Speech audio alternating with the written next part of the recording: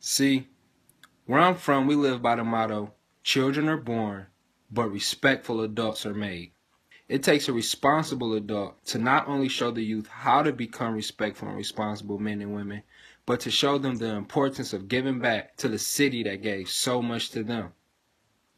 Growing up in Detroit, I had the opportunity to witness both low-income, chaotic home environments, as well as an educated, high-income, and loving milieu.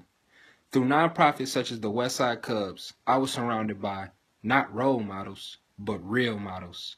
These real models in my life encouraged me to graduate from Bowling Green State University, as well as to continue to give back by coaching, mentoring, being involved in community events such as area cleanups, and simply being a real model to the youth in the community. I am Michael Swafford, and I am passionate about the young people all over this great city.